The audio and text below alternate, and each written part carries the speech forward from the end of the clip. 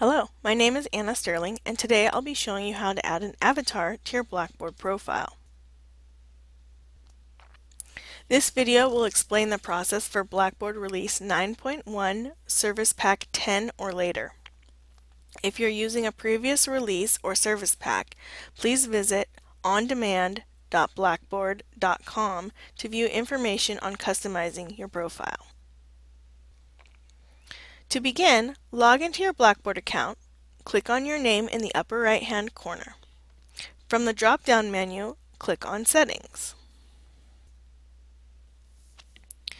Choose Personal Information from the option list. From the Personal Information page, choose Personalize My Settings. In Area 1, you will see the options for uploading an avatar image. Click the radio button next to Use Custom Avatar Image, and then the Browse My Computer button. It is important to note that a square picture of 150 by 150 pixels is the recommended size. If your picture is larger than this, only the top left corner will appear in certain areas of the course. When the standard browse box opens, navigate to where you have your image saved. Click on it and click Open.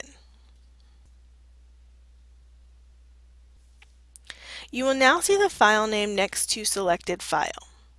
Click on Submit at either the top or the bottom of the page. You will now see a preview of your image next to your name in the upper right-hand corner. Your avatar will display in the blog and discussion board areas of your courses.